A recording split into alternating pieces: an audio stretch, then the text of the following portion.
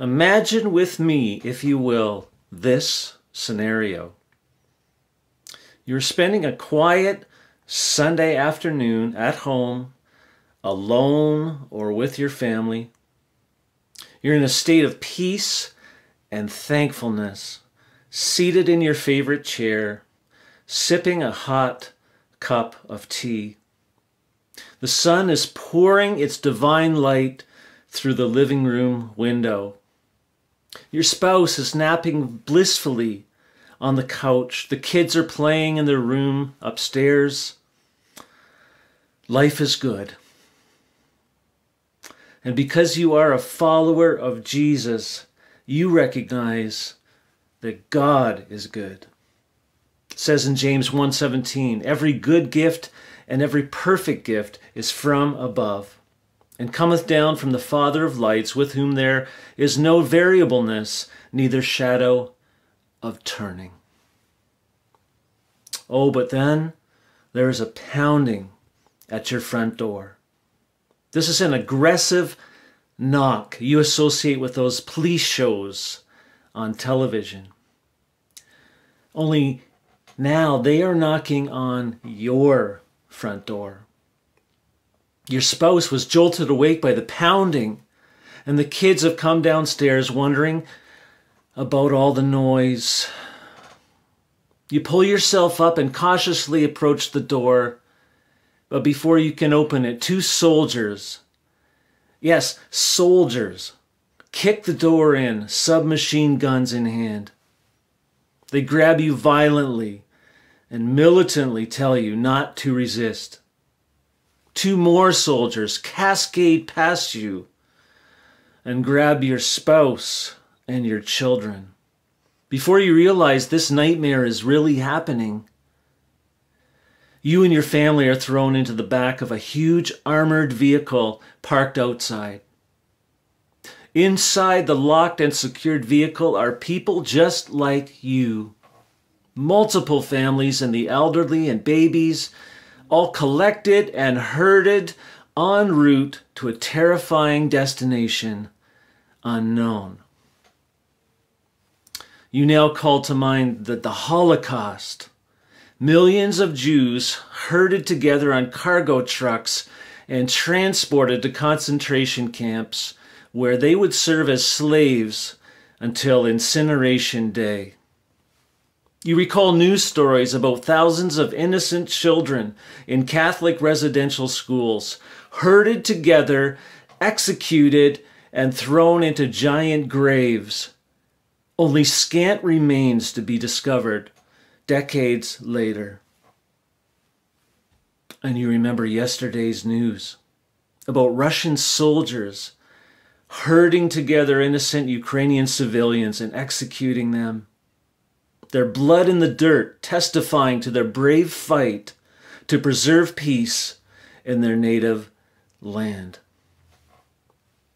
In today's lesson, we see one of the earliest examples of the atrocity of human herding in the book of Amos, and how our God hates it and exacts perfect justice against it.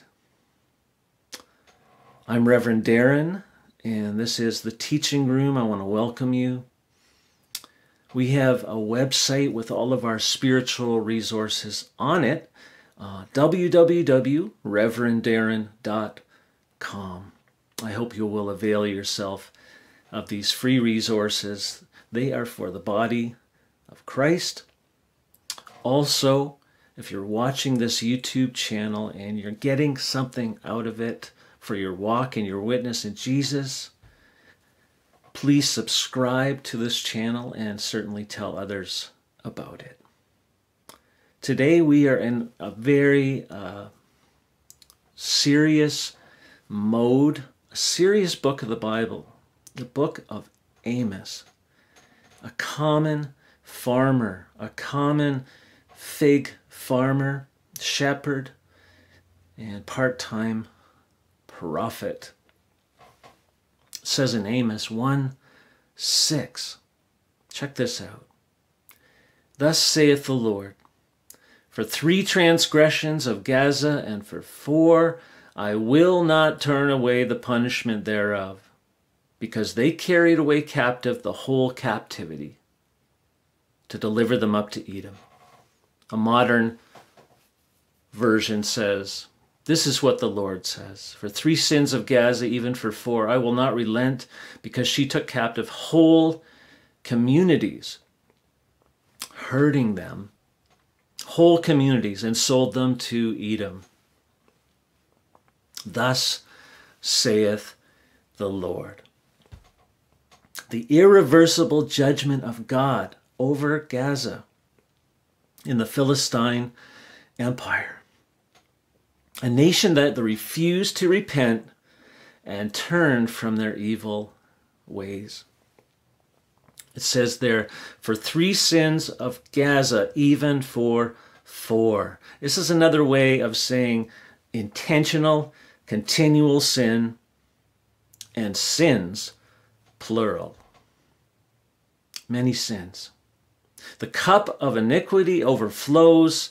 God's judgment is aroused with no repentance. There's no turning back. God's judgment now.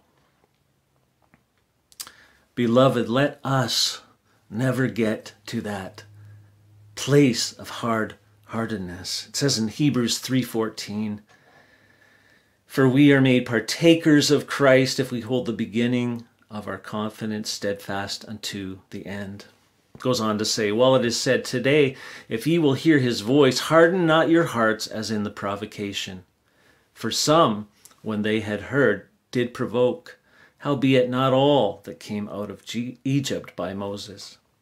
But with whom was he grieved 40 years? Was it not with them that had sinned, whose carcasses fell in the wilderness, and to whom sware he that they should never enter into his rest, but to them that believed not? So we see that they could not enter in because of unbelief.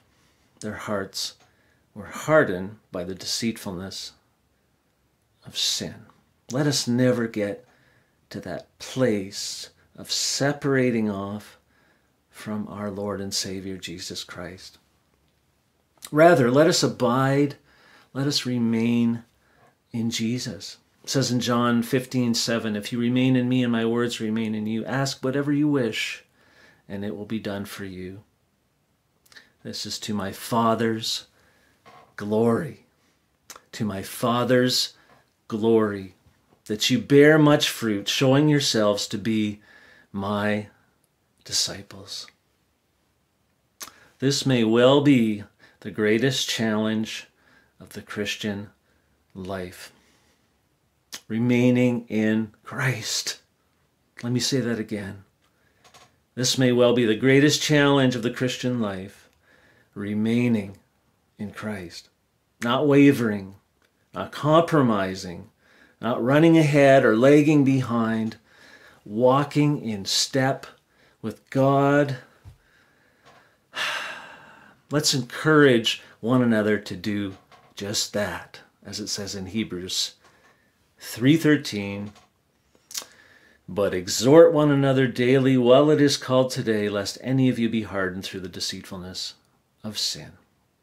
That's our mission statement for our website, for the teaching room. Wow. Regarding the nature of the sins of the Philistines, I want you to listen to this short commentary from Vernon McGee. It says, the judgment against the Philistines was for making slaves. They took a certain number of Israelites and they sold them into slavery to Edom and also to Phoenicia. The Phoenicians were great traders, and they in turn sold them as prisoners of war into slavery. They would send them all over the Mediterranean world. Because of this, God says that he intends to judge Philistia. The judgment of God came upon these places exactly as God said it would. He said, I will send a fire on the wall of Gaza, which shall devour the palaces thereof, In the historical record of the reign of Hezekiah, we read, "He, Hezekiah, smote the Philistines, even unto Gaza, and the borders thereof, from the tower of the watchman to the fenced city." That's 2 Kings 18:8, if you want to look that up. The record goes on to say how Hezekiah destroyed all that particular area. Amos's prophecy, you see, was literally fulfilled. This example of fulfilled prophecy makes this section particularly interesting. It also puts down a pattern for the way in which God will fulfill prophecy in the future. How do we know that a prophetic uttering is true? It comes to pass. Simple as that. I want to say this at this point in our teaching today. Human history bears this out. God hates human herding. Human history bears this out. God hates human herding. Why?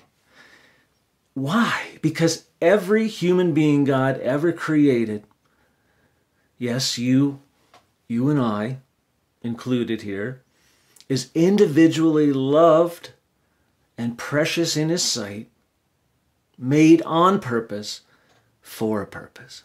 It says in Psalm 139, "For you created my inmost being, you knit me together in my mother's womb. I praise you because I am fearfully and wonderfully made. Your works are wonderful, I know that full well. My frame was not hidden from you when I was made in the secret place, when I was woven together in the depths of the earth. Your eyes saw my unformed body. All the days ordained for me were written in your book before one of them came to be." If you don't know your value today in God's eyes, revisit Psalm 139. Revisit those words. Marinate in those words. Meditate on them day and night. Memorize them. Get them into your head and your heart. God loves you individually. Amen. Amos 1:7 is our next verse today. "But I will send a fire on the wall of Gaza, which shall devour the palaces thereof." Modern rendition says, "I will send fire on the walls of Gaza that will consume her fortresses." Yes, folks, this is literal fire. It's literal fire. God's perfect justice is carried out with consuming fire. God is a consuming fire, as we learned last week. There would not be a remnant left from this inferno. God devoured Gaza like a ferocious lion, bent on avenging wrongs done. Who were they done against? God himself. When we sin, we're sinning against God, our Creator, God, our Father. Amos 1:2 from last week says, "He said, the Lord roars from Zion and thunders from Jerusalem. The pastures of the shepherds dry up and the top of Carmel withers." There's that lion from 2 weeks ago. Is this amazing? God, the lion of justice, arising and exacting justice on the land, on the enemy. Amos 1:8 is our last verse for today. "And I will cut off the inhabitant from Ashdod, and him that holdeth the scepter from Ashkelon, and I will turn mine hand against Ekron, and the remnant of the Philistines shall perish, saith the Lord God." Modern version says, "I will destroy the king of Ashdod and the one who holds the scepter in Ashkelon. I will turn my hand against Ekron till the last of the Philistines are dead, says the sovereign Lord." So Amos here is delivering God's message of judgment straight up. There's no ear tickling going on here. Gaza, Ashdod, Ashkelon, and Ekron, 4 of the 5 major cities of Philistia, were longtime bullies and enemies of Israel and would receive in full the wages of their sin against God's people. As history now tells the story, the entire nation of Philistia would be destroyed for its sins. The entire nation leveled by the Lion of Justice. God himself devoured the land because of sin. Because of sin.